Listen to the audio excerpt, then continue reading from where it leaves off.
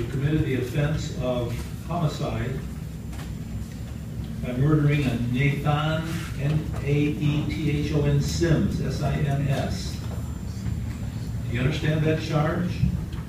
Yes. It's alleged this occurred in the city of Muskegon at 973 East Isabella Street, apparently.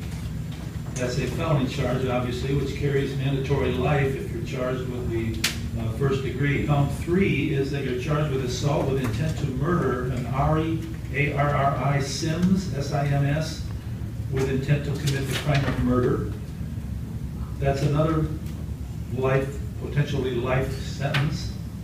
And again, felony firearm, that you committed that with a handgun or in possession of a handgun.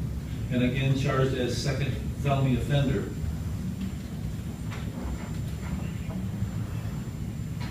Count 5 is actually assault with intent to murder an Alexavier, L-E-X-A-V-I-E-R, Bell, with intent to commit the crime of murder. Again, with a felony, so it's a felony firearm charge. Again, charged as second offense.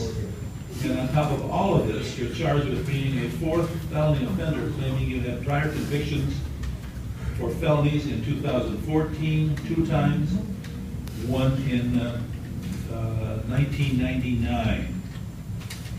So, very serious charges.